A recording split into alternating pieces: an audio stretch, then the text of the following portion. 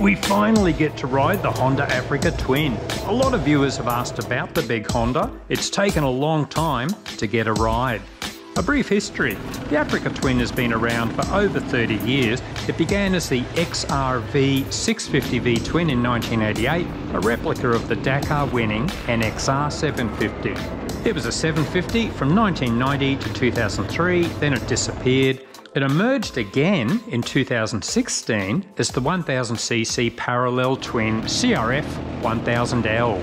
Then, in 2020, the engine went to 1100cc, along with more electronic gadgetry. There's an adventure sports model with bigger tank and fairing, and if you don't like changing gears, there's also an automatic version with Honda's dual clutch transmission.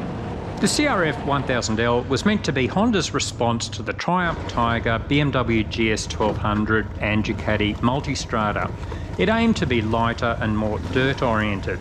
Weight? Well, the first model didn't seem to be that much lighter than the competition, but reviewers agreed that as a package, the Africa Twin was better off-road. I am no expert when it comes to big adventure bikes, so I spoke to various owners and read a pile of reviews. There is a very strong consensus about the dirt-oriented nature of the Africa Twin. And I think Toni Bou would agree. The man is a freak of nature and doing some ridiculous stunts on the big Honda. So many adventure models seem to just be road bikes with a few adventure trimmings. So it's great to have some more off-road oriented bikes available. Where does it fit? Personally, I'd say it's around here on the spectrum for 1000cc and bigger models. Normally, a 21-inch front wheel and lots of suspension travel means a very tall seat height, but the Africa Twin is a very reasonable 850mm, along with a low seat option of 825mm. Reliability, the usual Honda story. There are plenty of Africa Twins with high mileage now and still going strong. Which brings us to the known issues.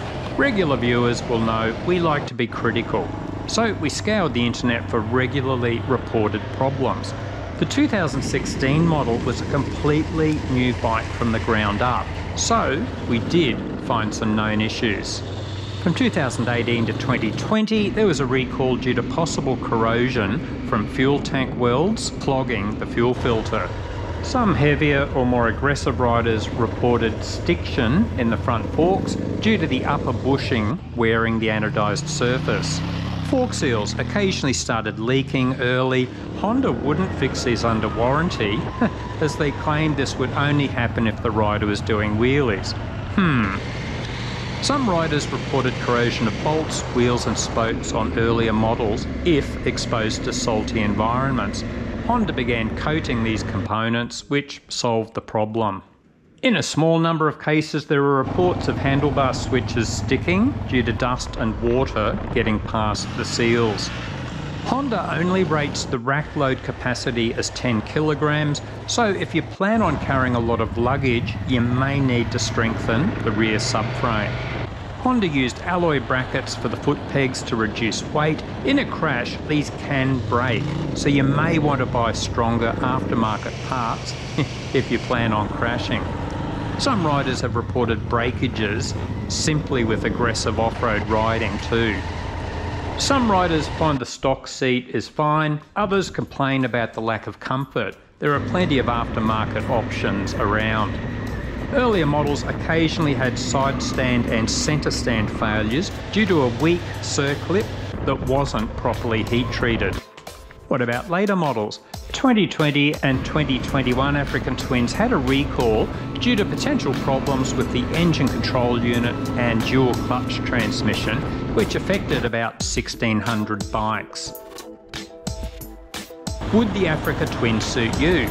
If you spend most of your time on highways and occasionally on a smooth dirt road, you will probably prefer the usual road-oriented offerings.